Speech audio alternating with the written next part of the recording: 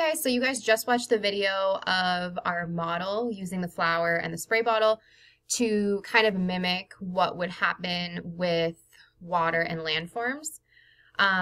So we're going to be thinking about how our model was similar to the real world and how it was different. So similarities we have is that we have two objects. One's a solid and one's a liquid. So our flower was supposed to mimic our landform, which is a solid. And then our liquid was the water in our spray bottle, which is supposed to mimic the water that would be affecting a landform. Another similarity would be that with our flower and our water, when we sprayed water onto the flower, it did change, which is the same as the landform. When we have water going through a landform or affecting a landform, it is going to cause a change to it.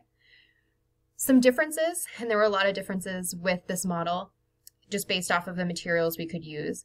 So typically landforms are made out of rock, and a rock is normally a really hard, solid object, whereas our flower was definitely softer and easier to move around. It was more powdery and fluffy. So that's kind of a difference right there. Another difference that we noticed in our model is typically when water is affecting a landform, it's actually normally breaking that landform down or causing erosion, which we'll talk a little bit about later on.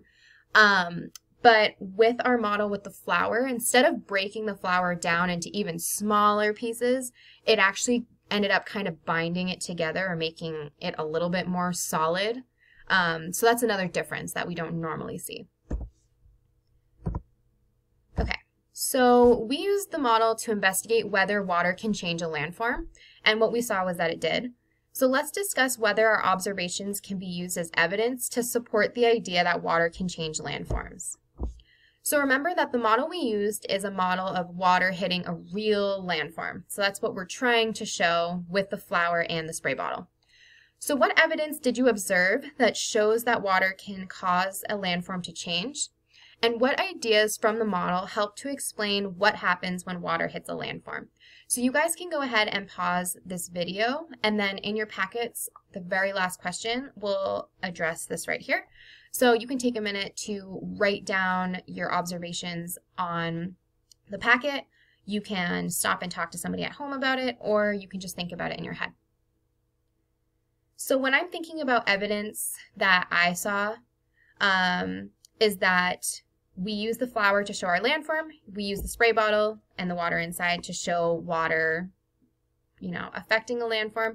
And just based off that model, I did see that water can change a landform, because when I sprayed water onto the flower actually changed. So instead of being light and fluffy like it was before, the flower actually ended up turning into like more of a paste. It was goopier. It made the flower stick together a little bit better. So just from that, I can see that the flower changed from the beginning to the end. And so when I'm thinking about ideas from the model to help explain what happens when water hits a landform, I think it would be something similar, kind of like what we talked about before. I think the one difference is that our flower was a solid, but it wasn't super hard, whereas a rock is harder. But I do think that over time, when water's hitting rock, maybe it is breaking down the rock, like bit by bit, is something that I would maybe guess at this point. So your observations of how our landform changed when we added water can be used as evidence to support the idea that water can change a landform. So we'll investigate more about how water can change a landform by reading about real examples of landform changes. Okay, so that's the end of lesson 2.